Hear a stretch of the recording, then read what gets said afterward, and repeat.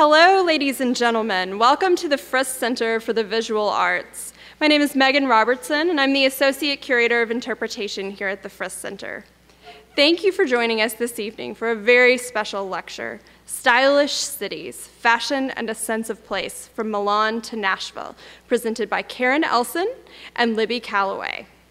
This program is in support of our exhibition, Italian Style, Fashion Since 1945. If you have yet to visit the galleries, I heartily encourage you to do so as soon as possible. The exhibition will close, well, not quite as soon, at the end of tonight's program, rather. The exhibition will close on September 7th, and our galleries are open until 9 p.m. this evening, so you'll have plenty of time after learning about fashion capitals to go and take a look. It's my pleasure to introduce our two speakers to you this evening. Libby Callaway has contributed to some of the country's most widely regarded magazines and newspapers, including the New York Post, where she was employed as a writer and editor from 1997 to 2004. As a freelance fashion and style writer, she has penned stories for publications and websites, including Elle, the New York Times Magazine, Style.com, Travel and Leisure, and Glamour, where she was a fashion advice columnist from 2005 to 2006. As a creative consultant with a concentration in media relations, Libby has worked with a local and regional client base, including the Frist Center for the Visual Arts. Thank you, Libby. Fashion and design companies Electra Eggleston, Otis James, Alabama Channon, Emile Irwin, and Amanda Valentine, as well as the 404 Hotel and Kitchen. She is the former media director for Nashville denim company Imogene and Willie, and marketing director for the Alabama fashion house Billy Reed. In 2013, with art dealer Susan Sherrick, Libby co-founded Joint, a series of pop-up happenings in Nashville that combine art, food, fashion, and music. She makes frequent public appearances as a speaker and moderates panels on the subjects of style and the fashion industry. Karen Elson is a British supermodel, musician, and songwriter. Karen has graced the covers and editorials of the top fashion magazines, including British Vogue, W Magazine, Harper's Bazaar, Elle, Marie Claire, and Italian Vogue. She has also been the face of Yves Saint Laurent, Chanel, Tiffany, and Dior, along with a host of Italian fashion houses, including Armani, Prada, and Versace, in fashion campaigns and on the runway. Karen is considered a fashion industry icon, well respected for her work ethic and versatility in front of the camera. She has won the VH1 Model of the Year award and was named British Model of the Year by the British Fashion Council. She's also, of course, a singer-songwriter and performer, and has been a creative director for the New York City-based cabaret troupe, the Citizens Band, for over 10 years. She's also recorded with Beck, Cat Power, and Robert Plant, in addition to releasing her own self-written albums to great acclaim. In 2014, it was announced that Karen was named as an ambassador for Save the Children UK. Karen also has an emerging philanthropic venture, Vintage Vanguard, with filmmaker Liz Goldwyn. Vintage Vanguard has partnered with Vogue and the charity Dress for Success to use fashion as an empowering tool for women. We would like to thank Libby and Karen for their incredible support of the Frist Center. We're so grateful to have two fashion insiders in our corner. In addition to providing a wonderful peek behind the curtain of the fashion industry tonight, both have been tremendous advocates for the exhibition in the community. Thank you both for donating your time and your talents to the Frist Center. We'd also like to thank the Metro Nashville Arts Commission, the Tennessee Arts Commission, and the National Endowment for the Arts for their ongoing operating support of this museum. Thank you again, Karen and Libby, for this evening's lecture. And ladies and gentlemen, please join me in welcoming them to the stage.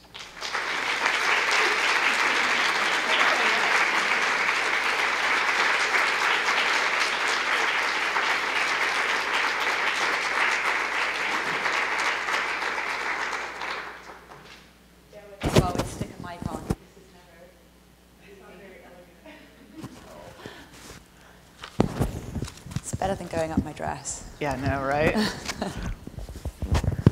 Sound okay? Wait, I don't. Let me... If you can't hear me, I'll just talk like this. So thank you all so much for coming out tonight. Some of you might have been here 5 years ago, and I can't believe it was 5 years ago, when Karen and I first sat on this stage to talk about fashion around the time of the Golden Age of Couture show.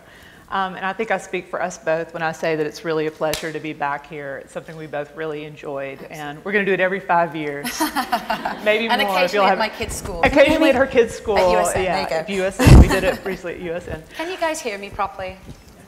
Okay, that's good. So yeah, I hope everybody has seen Italian Style. It's really a pretty phenomenal exhibit. I've been a couple of times, and each time I leave dazzled by a different outfit. Right. It's pretty great. So tonight we're going to be talking about stylish cities, which is a really big topic. It's much bigger than we have time to cover in 1 hour. So we decided to focus on 4 cities, which are international fashion capitals: New York, London, Milan, and Paris. And each of these cities has a major fashion week, which is definitely part of the reason we want to talk about them. But we do think it's important to point out that having fashion shows isn't enough for a city to call itself a fashion capital. New York, London, Milan, and Paris are not fashion capitals because they have fashion weeks. They have fashion weeks because they are fashion capitals, which means they have the business infrastructure, the manufacturing and production facilities, the PR, the PR agencies and the showrooms, and most importantly, the skilled workforce that's needed to build a billion-dollar industry. So Karen and I are both on the board of the Nashville Fashion Alliance, and the NFA is working hard in its first year to set the groundwork for the creation of a local workforce that can help build a viable fashion ecosystem here. And it's my hope that in 20 years, maybe you and I will be back, or maybe Scarlett, her daughter, will be back doing this same kind of conversation, talking about Nashville as a international fashion capital.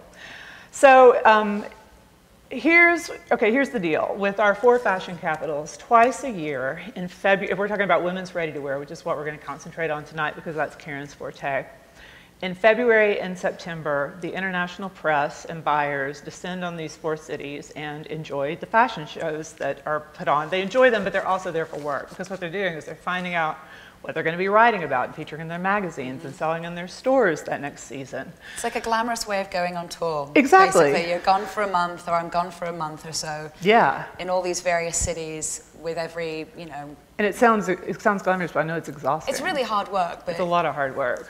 It is definitely a little bit. Yeah, it's a little bit testing. Yeah. But, and as fashion followers, we're finding out what's happening at the shows by reading newspapers and following blogs and watching social media now, but we're never really getting the full story. The only way you can get the full story is to talk to an insider. Thus, we have Karen up here. But yes, so talking to an insider is the best way to find out really what is happening. And we're very lucky that Karen is here to share almost 2 decades of work experience. Isn't that crazy? I know, it's so awesome. So here's how the next hour is going to work. Karen has very thoughtfully chosen images from key runway shows, ad campaigns, editorials, and red carpets from throughout her career that are associated with each of our 4 fashion capitals.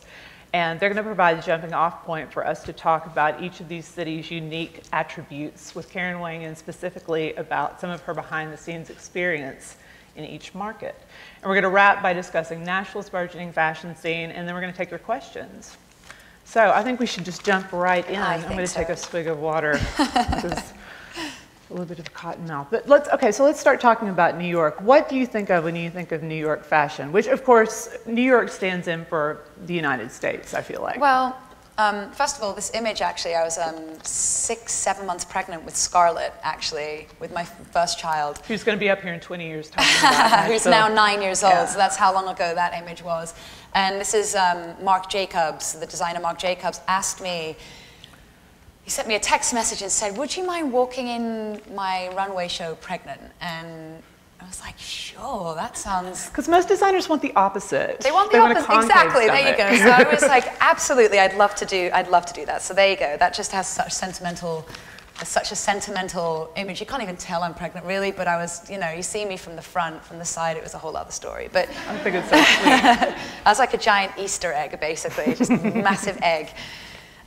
So New York means to me, New York fashion at least, New York it's big business, it's commercial fashion and creativity. It's the mix of all those things. And Marc Jacobs is a really good example because Marc represents, he's the hugest, in my opinion, designer to show in New York Fashion Week. And he's usually one of the last shows to do his collection of the week. And it is the hottest sort of show period in New York Fashion Week. And what Mark represents is that he is such a creative designer, so incredibly intelligent, yet he has his finger on the pulse of what's going to go, what the trend is for the entire season. He sets the trend. He sets the trend, exactly. And that permeates through magazine images, through, you know, what ad campaigns will be shot, what the mood of the entire fashion season will be. And Mark somehow has a way of setting the tone. I'm sure there's some designers, you know, in other cities see Mark's show, and maybe then as they're developing their collection, sort of, you know, amend. I know that stylists, they all look to Mark's show as sort of the pinnacle of what the tone is of the latest trends. Oh, basically. excuse me. No, we have to say New York is first on the circuit. Yes, it is. It's always first. New York is historically always the first thing. And you know, again, with Marc Jacobs, he just has a way of balancing high art, creativity, and you know, being a commercial fashion designer. And Marc has also held a long, I mean, he's just left Louis Vuitton, but he was the head designer of Louis Vuitton for God knows how long, and he also went between Paris and New York. So there's a real interchangeability between fashion and fashion cities. But New York specifically it's just where business happens. When I go to New York, you're doing a shoot for Vogue, or you're doing a major advertising. It's business, you know? I mean, there's a lot of creativity there, but it is a massive industry. Just walking down, you know, 6th Avenue, walking into the fashion district, the photography studios, you know, they're big, multi-million, hundreds of million-dollar industry that permeates New York, so much so that Bloomberg has given so many initiatives for, you know, the absolutely working with the fashion. CFDA, the Council of Fashion Designers of America. And it is just, it's everywhere. You can't escape New York without, I mean, you're just confronted with fashion. But for me personally, what I see of New York and what I see of New York Fashion Week, it's, you know, other cities may have more creativity, but New York is where it happens. That's where a lot of people get their start. That's where a lot of people get their stamp of approval, because it's one thing to be an amazing creative designer, but you also have to make a living, and you also have to create your brand. So there's designers, like we mentioned, there's Michael Kors, Tommy Hilfiger, Ralph Lauren, Calvin Klein, who are the old masters who basically, before the word brand was cool, they already had that down. You know, I mean, Ralph Lauren's created a lifestyle that is, you know, how many people wear polo shirts all over the world, or shirts, shall I say. And Calvin Klein, I mean, he is an incredible designer, but he was also he is a master of marketing. So back in the day, back when I was first starting modeling, I mean, his advertisings were incredible. So it's the business of imagery, it's the business of making incredible clothing that is durable, but also reasonable and attainable to people. And I think that's what New York and America represents, is that fashion that is attainable. Populism. You look at Tory Burch, for instance, who is a good friend, and she, I mean, she's blown up. I can't tell you in the airport how many like Tory Burch like flip-flops or handbags I see, or Michael Kors. You know, we were discussing about Michael earlier, and you know, I used to do Michael's show when I was 18 years old, and before Project Runway, before all that. And he was always a very successful designer, but his market was more Upper East Side, refined, lady who goes to Palm Springs or to, you know... Your jet setter. Carmen Cass getting on a jet. Exactly, exactly. And that was his market. And then through Project Runway, he sort of exploded, but was a very smart guy and recognized that this was a time for him to expand his brand, and he really found a way to sort of do that and still be Michael Kors, you know. And again, how many people have a Michael Kors bag? And, exactly. You know, we were talking about how that's a very American thing to do. Yeah, actually, to sort of just the business. To make it a business, because it is a business, and what these guys do also is create, you know, how many jobs, but also the luxury of fashion. You know, it's the lifestyle of it. It's to see, like I said, Michael, Ralph Lauren, Calvin, those guys just, they've created an empire, you know, a fashion empire, and New York is where you can do that. Donna Karan is another example. DK and, I mean, I'm sorry. Oh, and DVF, there you go. DVF is another one. This is Diane von Furstenberg. I mean, she obviously invented the famous wrap dress, and every time I see, Dion. She is the most foxiest woman you will ever meet. I mean, literally, you're just seduced by her every time. She just has this beautiful, long, glamorous hair. You feel like she's still in Studio 54 with Warhol. She's just, she oozes it. But she is power also. I mean, she is such power. Between her and Anna Wintour, those two women run New York fashion. I mean, you know, Dion has got her presence is felt everywhere. She's a great mentor to young designers. She, you know, I say Diane because I'm from East Tennessee. Dion, but her name is Dion von Furstenberg. Diane is she's the chairwoman of the Council of Fashion Designers of America. And she's just, you know, every major fashion event, she will get up and she will speak and she will have the floor in rounds of applause. She's the great supporter of fashion, but also really behind the scenes is a powerhouse on top of having also her own massive empire that she's built that is really sort of a feminist, strong, you know, strong label. And I don't know, I mean, that show I did was, again, she's just the sweetest woman and she's just so hot and she makes you feel really empowered and good about yourself. And she likes women, but she's found her market, which is creating beautiful dresses for women. Whereas Calvin has got the sort of simplicity and Ralph has got his whole, you know, polo lifestyle, you know, very sort of Hamptons in the 70s. Something I think is interesting about Diane, too, is that she is this icon of American fashion, yet she's Belgian. Right, exactly. And, you know, you find that in a lot of designers, like you don't have to be American to be American fashion. You can be from all over the world to sort of dominate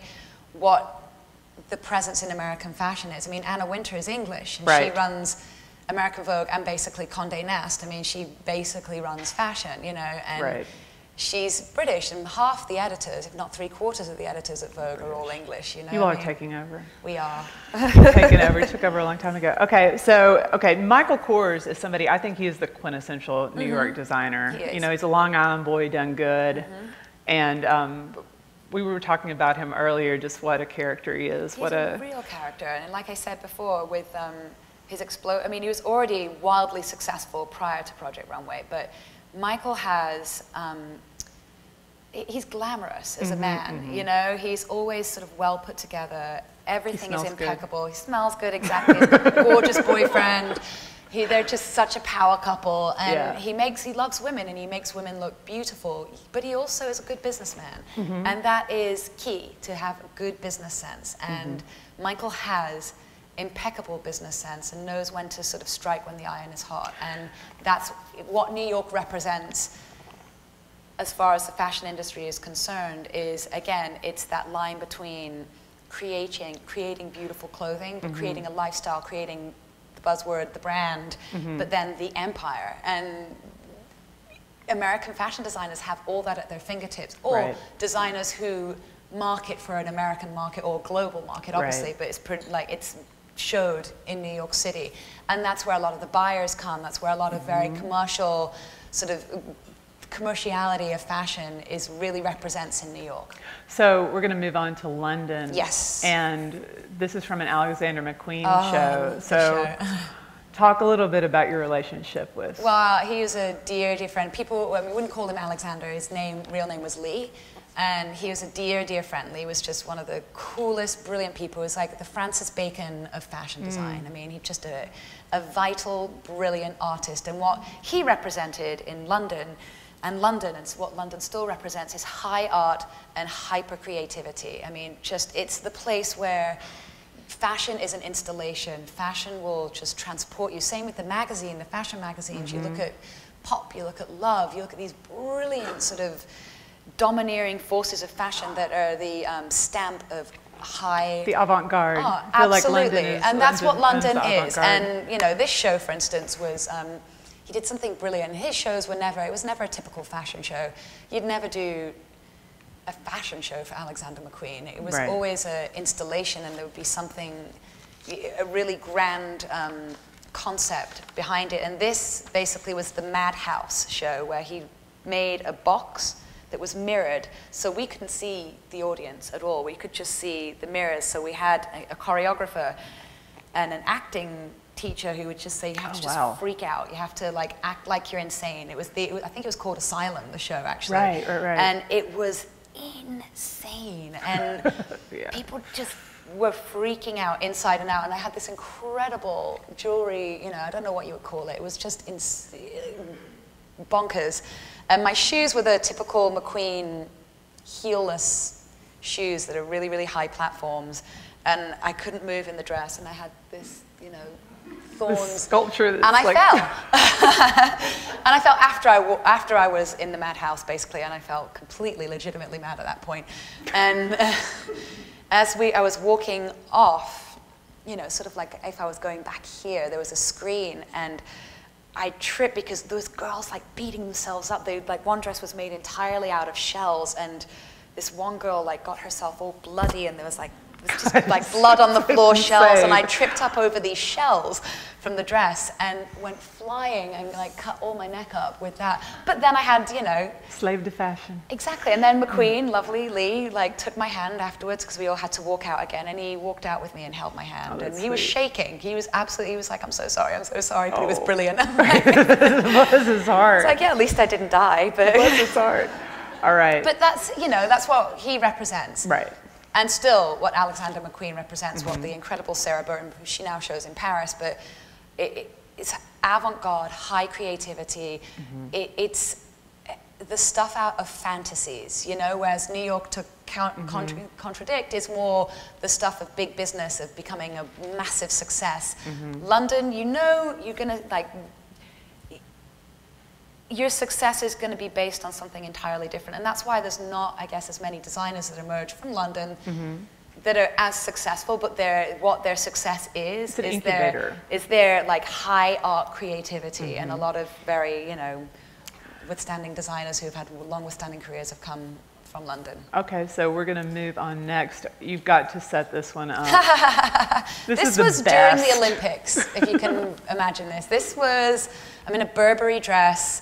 I think that's, I don't know what team that is, but I'm going to go into this one because you can I talk did about all a your girls. fashion show at the end of the Olympics, the British Olympics, when we hosted it in London, and not the British Olympics, when London hosted it, there you go. Once the again, British owning Olympics, the Olympics. You're taking over. And it was, they just decided, they asked at the end if sort of all the best of British talent, ultimately, I mean, could come and congregate together. So they had a fashion element of it, and you can see there was Naomi Campbell, Kate Moss, Stella Tennant, Lily Cole, Georgia May Jagger, Jordan Dunn, and I think that's it. I think that, and Lily Donaldson. And we all walked out in different British fashion designers. I was wearing Burberry, beautiful, gilded, gorgeous, made to measure. All these dresses were just made for us for this one Literally day. made for you. Literally made for us. And it was wild. We did amazing. Crazy fashion show at the Olympics, and it was absolutely... my dad was there, and it was the most perfect thing for my dad to see, you know, what a proud dad at that point. I mean, there was probably, I can't tell you how, probably hundreds of thousands of people. I mean, it was just during we saw the closing ceremony. I mean, it was how many people here watched that? I was sitting at home watching it, and I had this moment of huge civic pride, Nashville pride. I was like, look at our girl up there at the Olympics. Crossing her fingers that I won't trip Nashville up. Yeah, winning at the Olympics. It was amazing. But again, that's what Britain represents, though, what London represents. We are so, like, London fashion is so supportive of their own and of fashion, you know? I mean, and it's massively important. When I go to London, I gotta say, it's what I really do miss about where I'm from.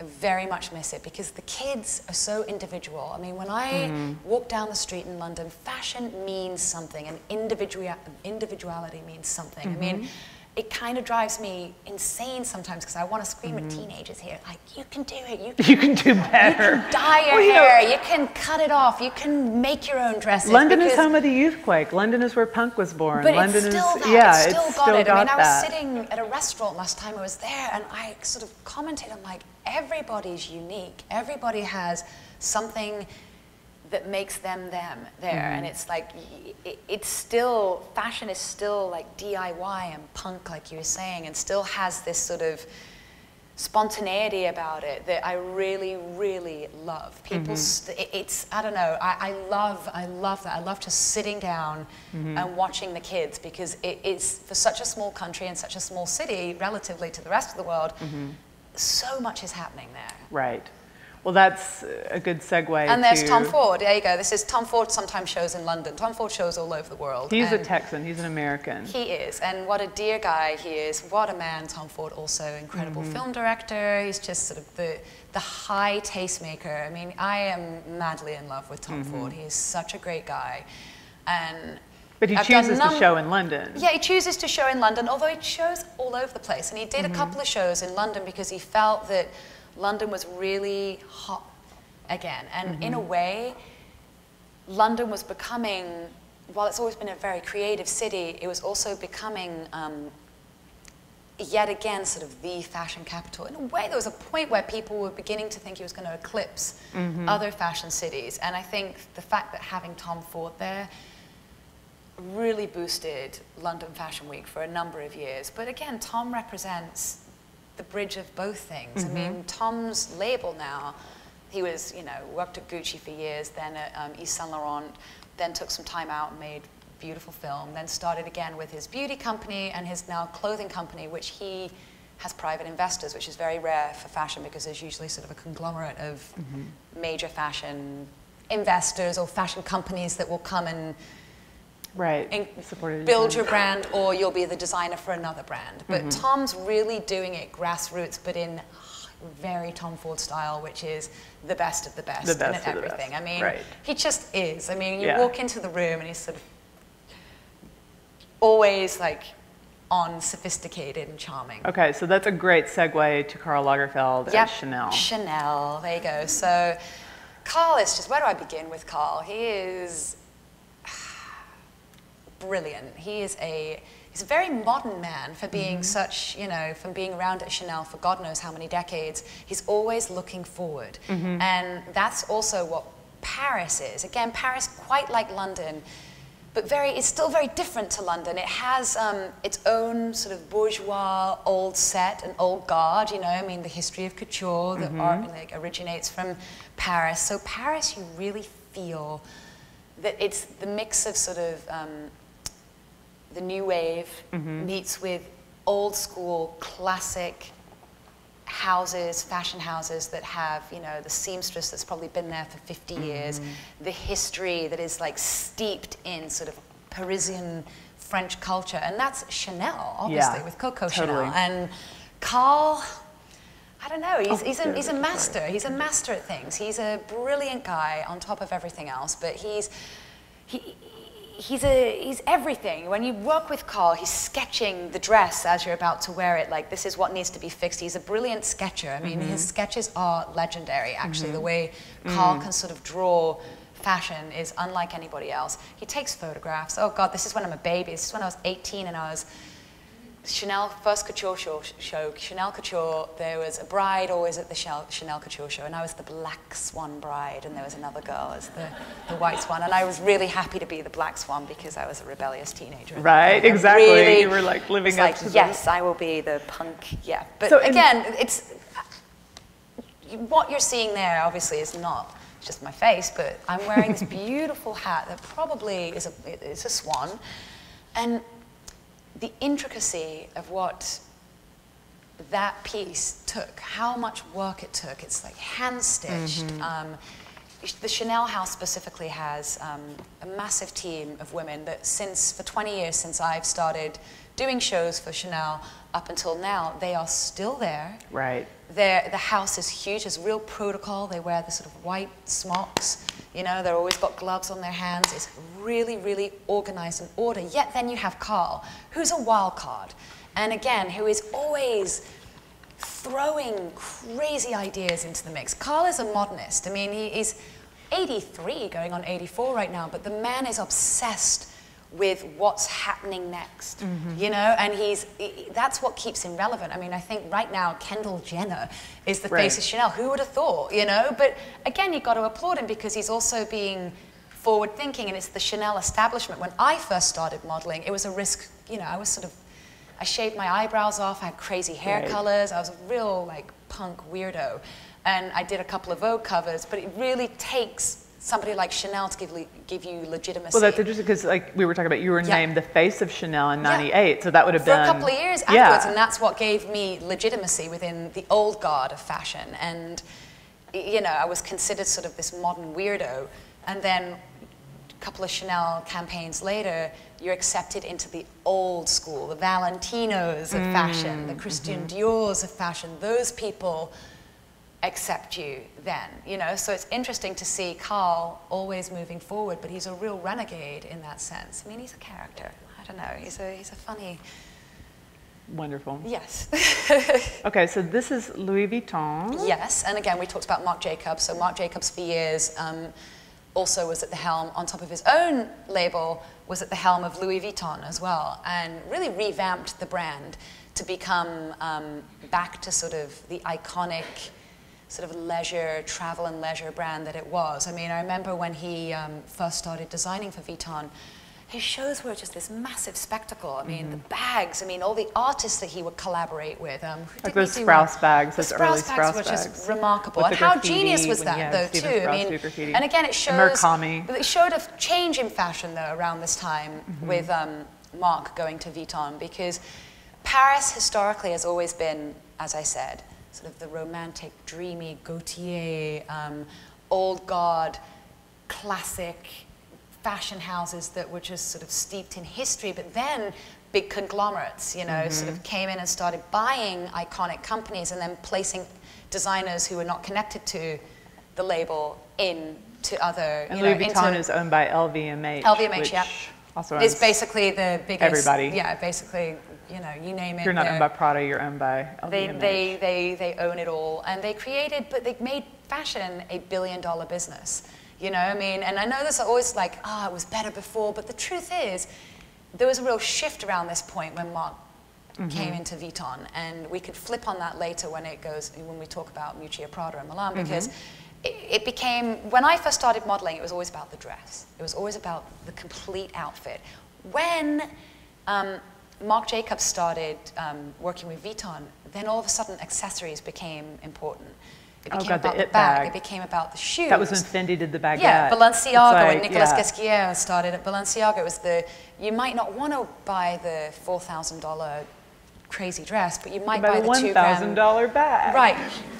I know, it sounds ridiculous. Or the $20 lipstick. But you know, like all of a sudden, hence why lipstick is always in fashion. There you go. Right. But it's funny how fashion changed. It changed where accessories became big business. And I must say, between Prada and Marc Jacobs with Vuitton, that was the real genesis of the shift being fashion more accessible to everybody. Yeah. Absolutely. And It's hence when fast bigger fashion really took business. over and started knocking them off. Yep. And that's a whole okay, other thing. so here we have another wonderful Saint Laurent. classic Parisian brand, Saint Laurent. Yep, Yves Saint Laurent. And I actually did a show when the actual Yves Saint Laurent was still at the helm of the house, which was incredible, and such a history of modeling. I mean, Saint Laurent historically would always use the same models for decades. And the Pat Clevelands. Just before Pat Cleveland, and oh God, how can you not love Pat? But he asked if I'd do the show, but it was a real education, because it was,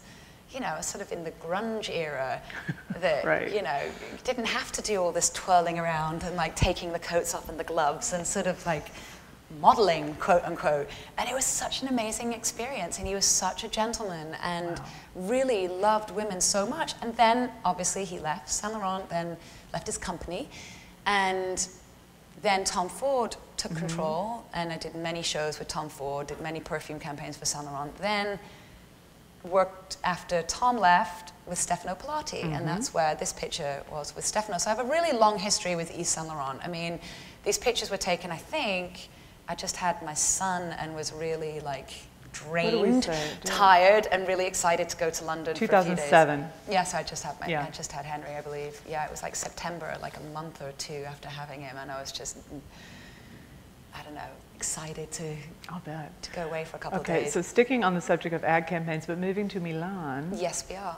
Prada. Prada, yes. And this is, again, what represents iconic Italian fashion. What Milan represents, and it represents so much. And I think Milan sometimes, in the grand scheme of things, not for fashion insiders, but in the grand scheme of things, gets not a bad It gets a little bit of a short shrift. It gets like, people will get Milan because they think it's too commercial. Right. Milan is where, again, craftsmanship all the best factories are in Milan. All the best sort of artisans and, you know, business, again, it's the business like New York, but it's not, it's different. It's different than New York. And I feel like it's having a revival, Milan too. lives and breathes fashion. Milan itself is, you don't have tourist sites in Milan, really, unless you want to go to the Duomo, which is beautiful, but you could go to Venice and you could go to Florence. Milan is fashion. It is, that's the city's industry, period. You know, I mean, everybody's well-dressed in Milan. Everybody's connected to fashion somehow. I mean, it is just, that's what it represents. And Prada, Miuccia Prada, she, I mean, I can't like enthusiastically sort of praise her enough. I mean, she represents, again, high art, architecture. Her stores are always built by incredible architects, like really cutting-edge architects. I mean, people like who that build, Rum Kula store in New York is a great example. and people who build, you know, world-class museums. I mean, Miuccia really has a way of finding the best people and the most talented people at the top of their game. She had, I believe, Wes Anderson and Wong Kar-wai, I think, the directors to do her perfume campaigns. Stephen Meisel has shot Prada since when this started up until now, this day. And she's unwavering. She is an incredibly strong woman. There's no small talk with Miuccia at all. Ever. She is direct, she's straightforward. Her team, her design team, know exactly what she wants. It is precise, it's well made, but it's also unwavering in what her vision, what Prada's vision is, and that's what Milan represents. Yeah, and to me, she really represents the essence of the Italian style show, in that she puts great value on quality and materials of construction, yet she is totally on the cutting edge and very modern. She's the total modernist. She's absolutely a modernist and absolutely always looking forward, and is very, very intelligent. And you feel that when you're in her presence. I mean, it is, you know, I think a lot of people may consider like fashion as this sort of like good old time, a big old party, and so fabulous. And sometimes it is, but sometimes it's real hard work and big business. And Miuccia represents that. You know, like her studio is like, it's probably the size of this room, and it's stark and it's white, and it's in an industrial part of Milan. And you just have people, again, in white coats working, you know, cutting, sewing. You know, you'll do your fittings and it's silence, you know, and you could wait until 3 o'clock in the morning until your dress has basically been handmade there. But it's really, she's incredibly serious about what she does. And again, that's Milan for me. It's like the people I work with in Milan, they're not messing around, let's put it that way, and their factories as well. The level of production in Milan and in Italy in general, I mean, I've got friends who have their clothing and accessories manufactured just outside of Milan, like in Torino or just outside of Venice. But again, they are artisans. These guys, I went with my friend just for a little quick visit a long time ago, and it's not like a factory you've seen here in the US. I mean, these guys have, again, it's a family business, gone from one person down to the next, and it is quality at its highest. And that's a good point about Miuccia too. It's like her family has, Prada's 1917, I think, is when Prada was founded. It was a leather company up until 1995 when she launched her first collection. And the fact that she turned the industry around based on, it was called the lunch lady collection, because it looked so dowdy, but she really, it was during, once again, it was right after the grunge era, so people were thinking differently about fashion. And she represents that. Her silhouette is always the same. She is really as you said, a modernist in the way that like Comme des Garçons or Yohji Yamamoto, yet she also has this innate femininity where she makes, you know, the clothing. I love Prada clothing, but it really is, it's not the sort of It's not easy to wear. It's not easy to wear. Anna Wintour, the editor-in-chief of Vogue, she usually either wears Oscar de la Renta or Prada. It's like her exclusively, her outfit. And so many major fashion editors. There's the editor-in-chief of Chinese Vogue, actually. I've known her forever. She only wears Prada. You know, it's like the staple, again, of taste, you know, and not just taste. What is the right word? It's just, it hits the spot. It hits the spot, and people in fashion feel like they're, you know. Well, we're going to move on to Gucci. Oh, Gucci. So My talk a little bit about Alessandro. this photo. Alessandro. He's a darling. He is the new creative director at Gucci. And again, this is a whole new thing that's happening in fashion right now, is that designers will come and go. Back when I first started, a designer was at a house and he stayed at the house until something tragic, you know, like until death. he maybe wasn't alive anymore. That doesn't happen anymore. Scandal. That doesn't happen. Designers are kind of like models. They're in, you know, we're all interchangeable in the fashion industry. We're all got the knife to our back really quickly these days. So that's what happens now, you know. Designers will come in and out of these big established companies because there's often a change needed. We see this with Saint Laurent, like Hedi Slimane, who is a fantastic man, brilliant photographer, and I knew him when he was a photographer, and then the menswear designer of Christian Dior. Now he works for Saint Laurent. He changed the name, and I read an interview with him the other day. It was brilliant, because a lot of people in fashion were like, how dare he change the Yves Saint Laurent and cut the Yves out. He changed it just to Saint Laurent. And he said, well, he made a big I'm never deal going to about be it. Yves Saint Laurent. And I think, you know, he made a beautiful quote that basically wiped the floor with people hating him, that he said, I'm doing it out of honor for Yves Saint Laurent because I will never be him. Exactly. And there we go. So then here we have, you know, lovely Alessandro Micheli. He's a great friend and a really, really wonderful, spirited, warm, kind-hearted man. And he just took over recently from Frida, yeah, exactly, from Gucci. And it was he basically had to make an entire collection in a couple of weeks. I mean, I saw him in New York. I want to say it was it was pre-fall, I think, or resort. I don't know, I can't keep track. But he developed and created this entire collection that was new, that was refreshing. The show was incredibly feminine, incredibly bright. It was really luxurious. And it was very quirky, too. And he is very quirky. Which so is, it's a whole Gucci's new era for sex. Gucci right now. And again, when you think about the history of Gucci, I mean, that was one of the first shows I did in Milan, was when Tom Ford was at the helm of Gucci, and it was I don't know if anyone here is old enough to remember, I think it was like Madonna back in, She did that ad campaign in '95. She didn't do the ad campaign, but she wore the clothes. Oh, she wore the clothes to the VH1 Awards, and it was a whole... Amber Valletta did that. Exactly, that was it. Amber Valletta with the sort of the silk shirt. It really represented like... Open to here, and like these velvet low-slung trousers. Yeah. He changed the silhouette. Yeah, and he, like, you know, Tom reinvented Gucci, again, from sort of being, you know, from being the Gucci family, which, you know, again, you can recognize what Gucci is. You can recognize the logo and the emblem and whatnot, but these designers will come in and really drastically sort of shift what the tone is. And I can see this with Alessandro. I'm really curious as to where he's going to go next, because I think he's going to make Gucci maybe a little bit more romantic and a little less sort of jet set. It was so interesting because when I saw his first show, I was like, well, this is like a really good but weird Prada show. Yeah, completely. It was absolutely like that. Yes, yeah, I mean, to give him, you know, to sort of reference that. But you know what I'm thinking, and I don't know this for sure. The color combination. The color combinations. But I'm looking at the sweater here, and I'll bet you that he went in and found an old pattern in the archives and pulled that out and put it on the sweater. I mean, that's how young designers or designers who are coming into old fashion houses are revitalizing them. They're taking elements. I mean, they'll go to the archives and they'll take snippets out of it and then reimagine them, and he has an incredible team behind him to do that. So again, it's a whole new world for Gucci. But again, what Alessandro represents, he was Frida's assistant for a long time, and that also happened with Chloe back in when Stella McCartney was doing Chloe before she started her own line. Phoebe Philo, who's now the incredible designer of Celine. She was Stella's assistant, and then she went on to do Chloe, and then a bunch of other things, and then ended up at Celine. So the always beautiful be nice thing, to the assistants.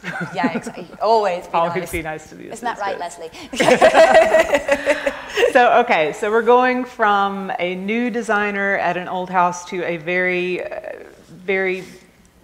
what's the word I'm using for them? It's Dolce & Gabbana. Dolce & Gabbana. They've been around forever, but they represent just like art, fashion, fun, like getting dressed up. They're such wonderful guys. I love Stefano and Domenico.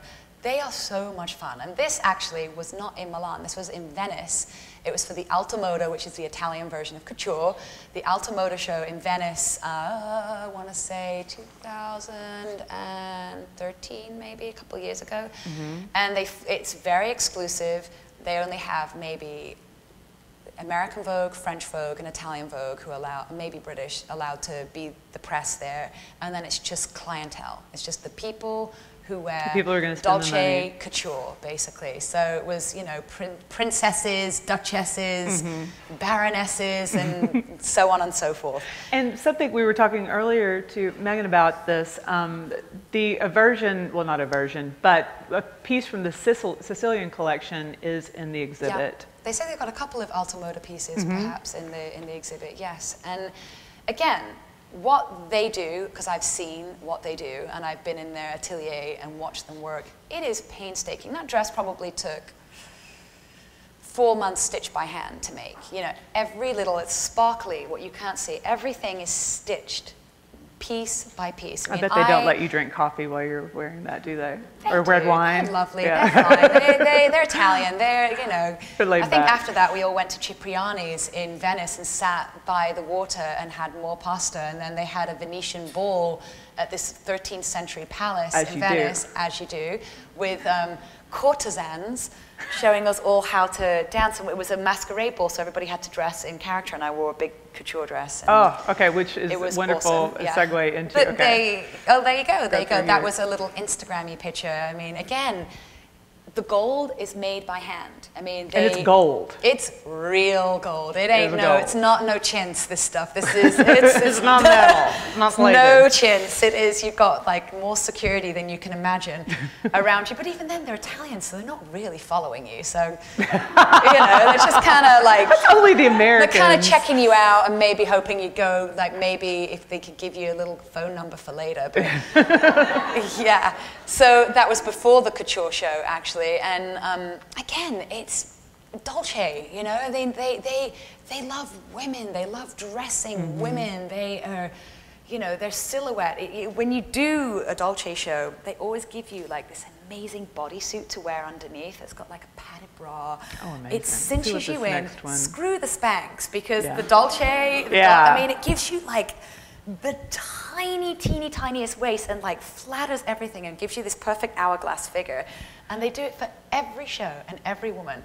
They give you like this beautiful bodysuit, and you feel like everything's lifted and squeezed in, and you just feel really sexy. And they want you to look like a woman. They're all about the boobs. They're all about they're all about women. They really are. They always do the little. They're all about the women, being a woman. And I feel like, again, getting back onto sort of the craftsmanship, there's a real, they complement each other a lot, both Stefano and Domenico. Because I would say Domenico is more, he's the one sort of cutting and pinning things and, you know, putting the appliques on things. And then Stefano is sort of the drama and the big sort of flamboyancy of what Dolce Gabbana is. But again, these things are, I mean, the reason they're so expensive is because it took a long time to make, and they're not going cheap on any of these fabrics. I mean, like that's hand painted. I remember that collection. That was hand painted. Yeah, that was. I mean, come on, like. Beautiful. Okay, so we've got to go into this next. Oh, yeah. I kind of want to set this up, because when I saw the first picture of you of this, I was like, oh my God, this was the most memorable look from the Met Ball this year. It was like in every magazine, on every TV show. And you have no idea how long that took to make. And that bodice is gold also. Like, and they, you know, obviously took my measurements.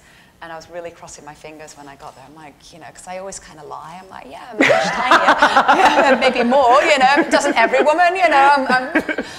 We don't need to know reality. I'll just be that when I'm there. I mean. So I was really nervous when I saw the actual gold bodice. I'm like, what am I going to do? I can't actually, like, it's not, you can't really lie when you've got gold around you. So it was really tight and beautiful. But again, I mean, Dolce brought their team over. How long did it take to make what was the process? That was for one of the couture shows, and then they customized the gold. Okay. And I know it took so it months existed, upon months, and then upon months, upon months to make. Wow. And again, I can't really explain through the picture what it looks like, but it's kind of sort of this sheer gold webbing almost that is just sort of molded onto my body, and the clothes was interesting. My God, I took people down in that dress that night. I mean, there was a point, I think, who was it?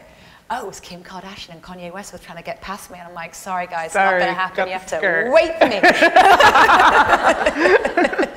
And they did. Awesome. They did. There was no way they were gonna get past. Because your best friend Tabitha was also dressed by them. She was dressed by, because my best friend Tabitha is an incredible shoe designer. I'm wearing her shoes, and she is basically the muse for Dolce Gabbana. She's worked with them for the past 7 or 8 years.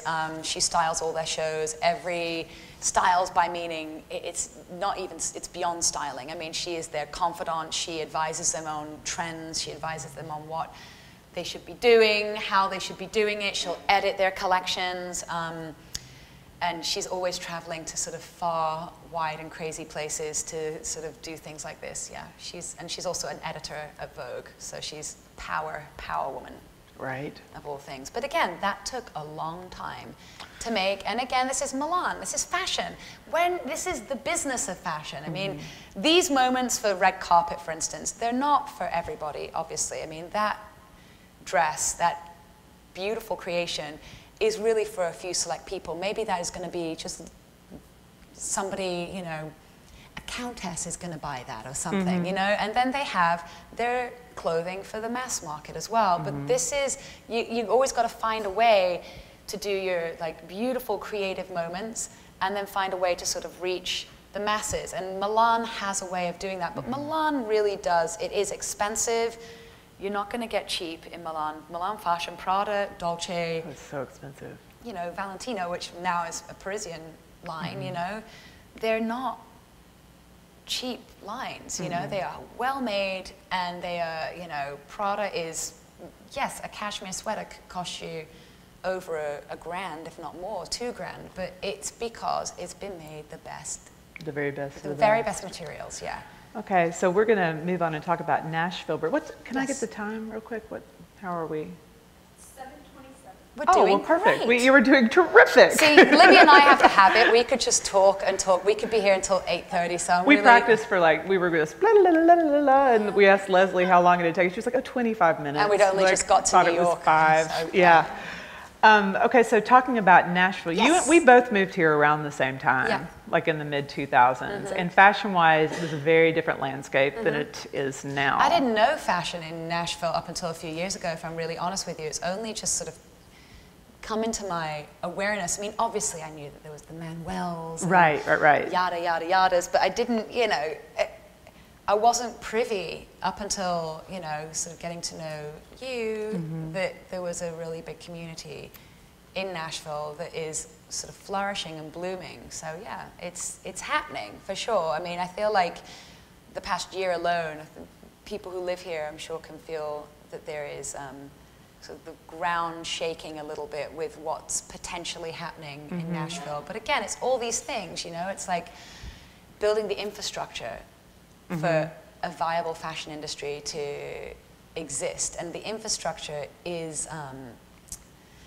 it's the most important part. It is the most important part. I think you touched on it before when you said you can have a fashion show. Anybody can have a fashion show. We can all have a fashion show. Shit, I have a fashion show practically every day in front of my mirror. Do you know what I mean? Yes, we all do.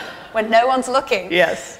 But you've got to have a business behind it to back it, because otherwise I think that's the tragedy of a lot of sort of emerging markets in fashion. Even California is difficult. Like, you know, I mean, California, obviously you've got the Golden Globes, you've got the Oscars, you've got all the brilliant events that happen, and Rodarte and those designers can sort of be at the helm there, but it's still hard. LA Fashion Week still is a little... Yeah, we were talking about that. It can be a little sketchy, but then Tom Ford went and did a fashion show, but it's completely devoid of Fashion Week just before the Oscars, which is so smart because every actress and... Genius marketing. They're all an actor and director, yada, yada, they're all wearing Tom Ford, you know? But Nashville has an interesting... a lot going for it, let's just put it that way. I mean, you've got an entertainment industry that's here. You don't have to invent that. You know, it's already here, thank God. Right, the market's there. So the market is there, yeah. But now you just have to bring people to believe in it, but maybe think differently. And Nashville's never going to be New York. It's never going to be Paris. It's never going to be Milan or London. It's going to be Nashville, and that's brilliant of why, that's what people have to focus on, I think, is creating Nashville fashion. Let's show a couple of pictures. Yes. So your lovely assistant, Leslie Stevens, designs a line called Olame. She does. Lovely Leslie. She's an incredible designer. Makes beautiful, beautiful clothing called Olame. And I actually wore one of her dresses at the Nashville Fashion Alliance party fundraising party, the party at Imogene and Willie the other day, and so did the Watson twins, and so did the lovely Margot Price. And there's a lot of talent in this town. There's a lot of people who really do need to find, like, have their mentors here and have people from out of Nashville come in and sit down and give them like good, sound fashion advice on how to build your business, because you could be the most creative person in the world, and like I've said, if you don't have somebody sort of stoking the coals beneath you, but also giving you practical, pragmatic business advice, it's hard. It's a hard business, and there's, you know, when you look at businesses, even online retails, look at Nasty Gal, for instance, how she was just like a stylist slash vintage collector and has created this massive brand, you know. An empire. Reformation, for instance, I mean, brilliant. I love Reformation, and it's interesting to see what they've created, and I feel like these things are possible in Nashville. It's possible to create, like you said, an ecosystem and a microcosm of fashion that is unique to Nashville. And we have that with Imogene and Willie. I feel like, you know, I mean, but I feel like Reed it's progressed. I feel like when Nashville first started coming on the fashion scene, and I do give Imogene and Willie a lot of credit for putting it on the international fashions, on the national, you know, on the map. But I feel like now everything's evolved. I mean, this is Black by Maria Silver, and it's and you know, Olame, Black by Maria Silver. It's like there's a much more modernist, like the clothing doesn't look so stuck in the hair. This is Amanda Valentine. It's not what people expect, you know. And I think often when people come to Nashville, they're expecting sort of like all of us. Well, they're expecting like cowboy hats and you know, decked out, which is fine, you know, but there is talent here from, you know, Black by Maria Silver, from Olame, and from Amanda Valentine as well, we all know and love. There is real talent in the town, and I'm wearing Elizabeth Suzanne today, actually. I'm mixing Elizabeth Suzanne with Prada, so I like... Those shoes are really good. Yeah. Anyway, I'm representing both cities, both of our stylish cities. I'm just in vintage. There you go. Vintage good. of my friend. It's good vintage, though. Well, you want to take some questions? Sure. Don't be shy.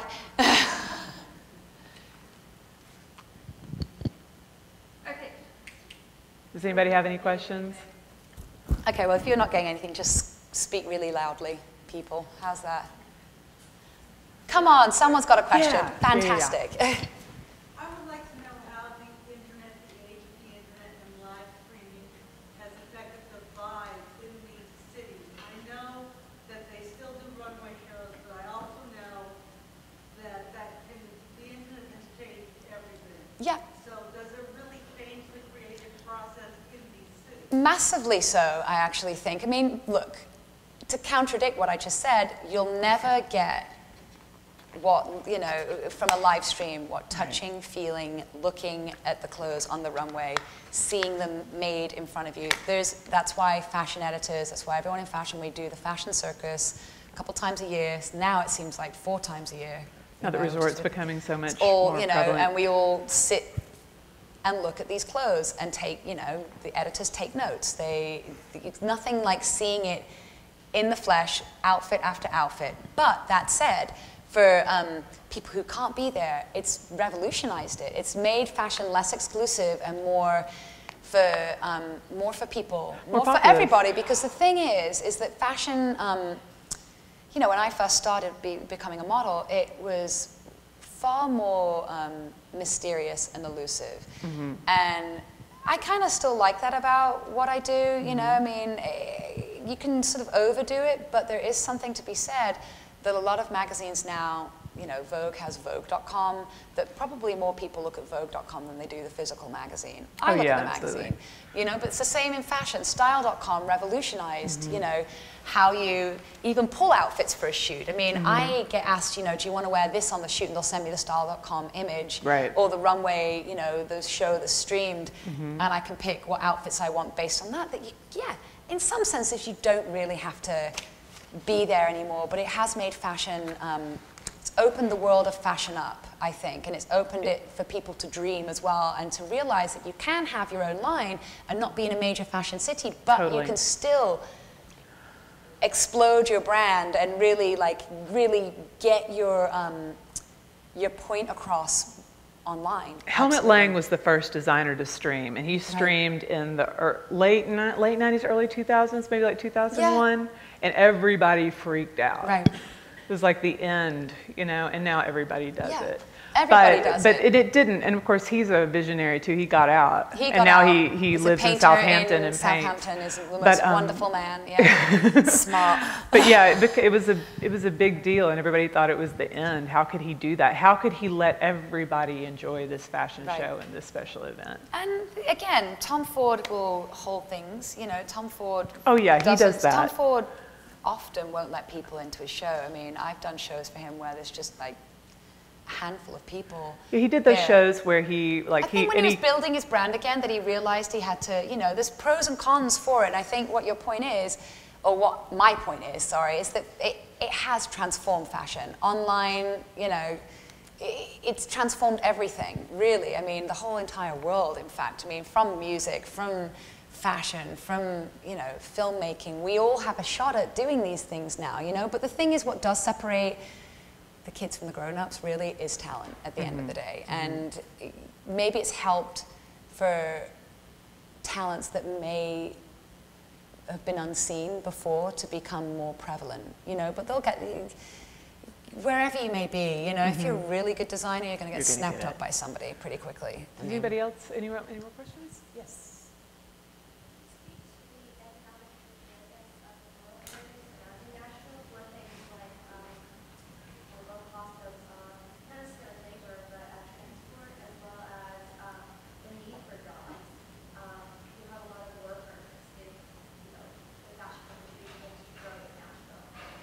Well, I think that something very exciting that's happening right now is next week, actually a week and a half away, the Sewing Academy opens. It's the NFA in collaboration with Catholic Charities is, what's the first class? Van Tucker, the CEO of the NFA, is here today. Is our first class? August 31st. August 31st, the first class has 12 people in it.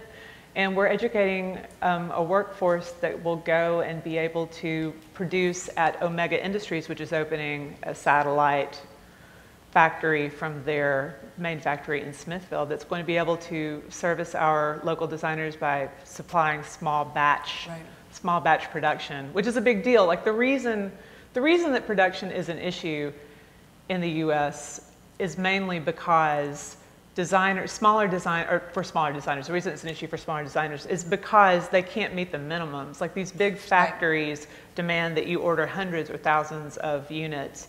And what our designers can really handle right now, and Leslie, you probably agree with this, you know, you're looking for 20 to 50 units.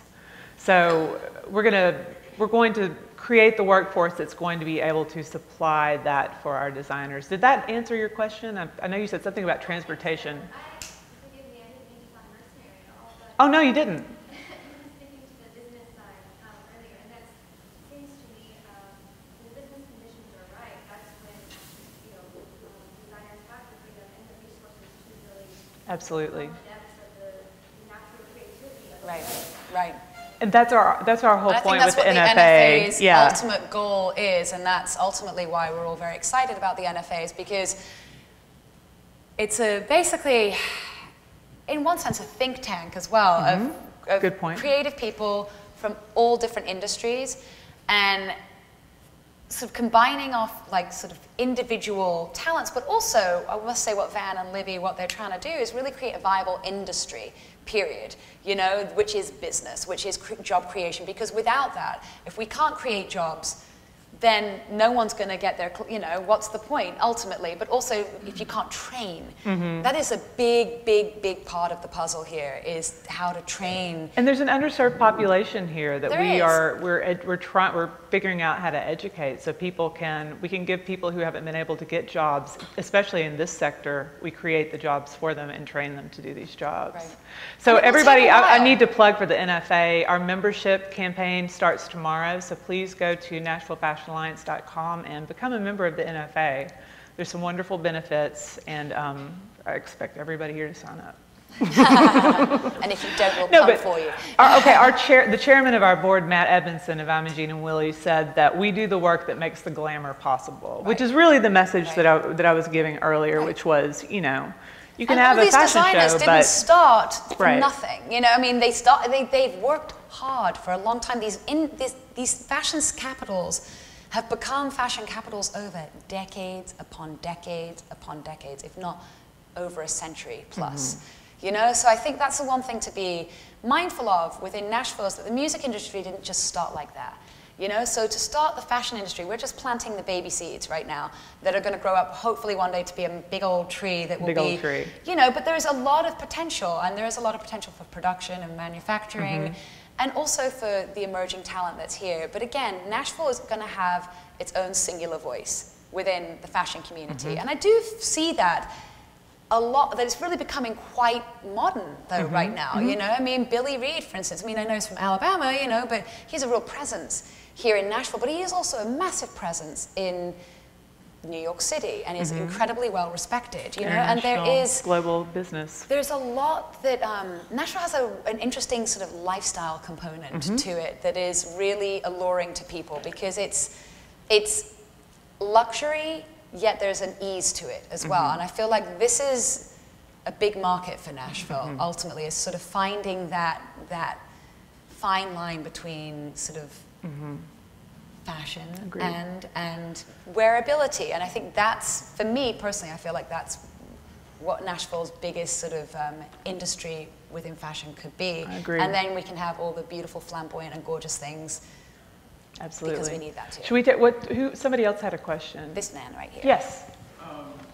The imagery is stunning, and your photographs are stunning. Thank you. Do you have a favorite group of photographers? Yes. That you feel bring out more? Yeah, I do. Stephen Meisel is one photographer that comes to mind. I've worked with him, God, since I was 17. I did my first Vogue cover with him on my 18th birthday. That was this crazy shoot. I mean, I don't know if you see his picture. I'm just going to go back to the Prada images. He took those Prada images, but these images, it was this crazy shoot that we did, and it really sort of made a big impact in the fashion industry. It was sort of a particular set of pictures that sort of changed everything. And he has been a friend for 20 years plus. I mean, I'm 36 now. I still work with him. I did a Vogue, had a cover with him a few months ago, and he's just remarkable. He's the master. He created Naomi Campbell, Christy Turlington, Linda Evangelista. Everybody says, oh, we know when a model's work with Meisel because they know how to move in front of a camera. He's like the education. You know, I mean, he knows fashion photography. He knows art. He is the sweetest person as well. And it's never torture. You're always done by 6:30. You know, and you've created these iconic images, and he's the nicest man, and you have the most incredible supportive team, and he just lays out a scenario where you can play. You know, he always has the right music on for the shoot. He almost invents a soundtrack, the set, everything, where you just walk in, and it's like, okay, if you cannot, you want to give him your best. And Tim Walker is another photographer who I feel the exact same thing for. Oh God, some of the stuff you've done with him blows my mind. I adore him. We went to Bhutan for 2 weeks almost this year and did this incredible story for Vogue that was so rich and sumptuous, and he sort of really evokes the sort of Norman Parkinsons of back in the day. I mean, he is an incredible photographer, and you know, just speaks volumes. He's a wonderful person. I develop, you know, over the years, you develop a relationship with these people. There's a real interchangeability between the model and the photographer. I mean, there's a real unspoken language of trust that I'll do whatever you want me to do because I love you, you know, and you get me, and you see the weirdness in me, and you make me look all kinds of, you know, it's hard work, you know. I mean, I think a lot of people think, oh, I want to be a model and live this sort of glamorous life. I often will, you know, drop the kids off at school, go to the airport, jump on the plane, because there's no direct flights to Europe, have to transfer somewhere, you know, and then get off the plane and go straight to work, and sometimes work 20-hour days, have a few hours of sleep, do it all over again, have a few hours of sleep, and do it all over again, jump on the plane and fly to another place. When you're on set, it's not like you have time to eat half the time. It's not like you're, right. You know, people take care everybody of you. Everybody needs you. You've got to be like self-sufficient and really work hard, and that's where the photographer comes in, because if they respect you, they create a condition where you don't care working 20 hours. You're having, like, you're a part of the team, and that's with the photographers that I work with. They make me feel part of their team, not just sort of a prop, you know, like I'm a part of their creative process. And that's why I've continued modeling for so long, is because I am lucky enough to have found my niche in fashion that is really fortunate because it's really, I could count a handful of other models who, like, we thank God, found our weird and wonderful place, and it's each unique to our personalities and the way we look. And I love it still, you know? I mean, I love the process of it. I love photography. I absolutely love photography. So it's always inspiring to be in front of a great photographer's lens, basically. Let's just do one more. Oh, one more. Sure. Does anybody have a question? Somebody does. Somebody has a question. One more? No? Yay! So kind of with the growing accessibility of imagery and information and materials, like now you can get them from anywhere in the world. Do you ever worry about fashion becoming more homogenous and less based on like what materials a city has or what unique identity a city or a place has? That's a great question. Yeah, I do think about those things, to be honest, because there is something to be said that getting materials from a certain place, or just having each fashion city being a bubble, an entity onto itself. I mean, I do think that the sort of globalization of fashion, it's really brilliant. But at the same time, it's opened up fashion. It's allowed access to so many other ideas. I will say, if you want to, you have to really, if you want to do something more exclusive, you really just have to be bespoke at this point. I mean, you just have to. That has to be your business statement. That's where you're going to go, because it's all up for grabs at this point. But that said, it's not really. I mean, only fashion insiders, only a good designer knows who's got the best kind of fabrics, and they work with textile manufacturers to create their own textiles. It's not the people on the A-list of fashion. They've got resources that aren't really readily available to anybody else. So I don't worry about that per se. I don't think they're worrying about that. But I do think in the mid-tier fashion market, it's probably a brilliant thing because they have access to get incredible fabrics, materials, tools, and resources now much more easily than you could, say, 10, 15 years ago.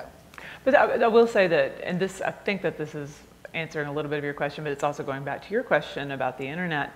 It's like when people started showing online, they were like, oh, but you can't, because then people will see the designs and they'll knock them off quicker. Right. But that was an issue in the 50s in Paris. They used to they wouldn't let you sketch during shows, because they knew that the knockoff artists were going to start creating patterns at that point. But everyone can knock everything off. And then you look in H&M, and you look in Topshop, and you look in Zara, and it's all like, cheaper fabrics, kind of a little different cut. I mean, I can't tell you how many times, you see that, but then you go into an amazing vintage store, and you'll see a dress that is...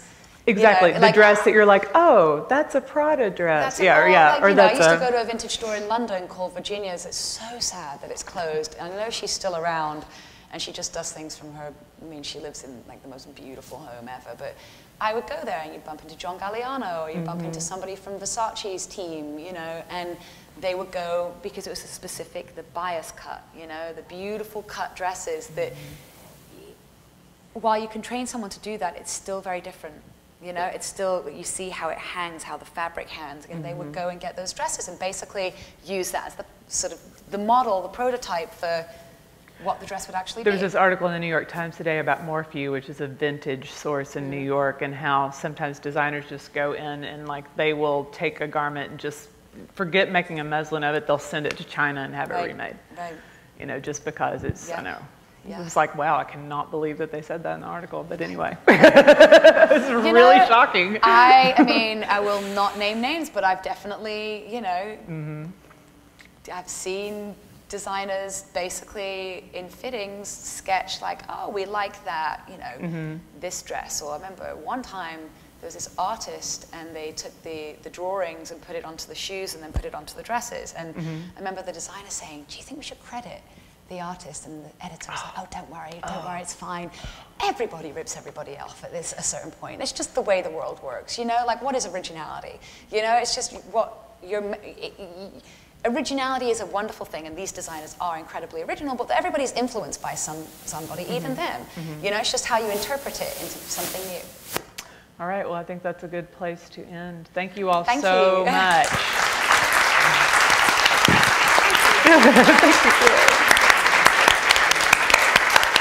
And be sure to check out the exhibition Yes, the exhibition is and join the amazing. NFA.